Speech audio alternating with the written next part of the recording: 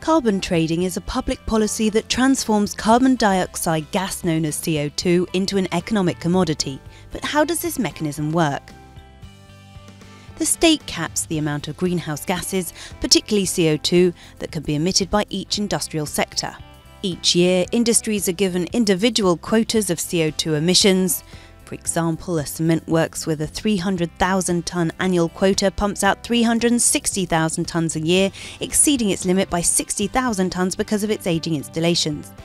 The plant must then buy 60,000 units worth of CO2 from another industrial facility which has kept its own emissions below quota and can now trade its surplus CO2. An example might be a thermal power station which emits less CO2 after upgrading its boiler. The power station can cash in the cost of the 60,000 tonnes which it sold to the cement works at the current market rate and recoup the money it invested modernising the facility.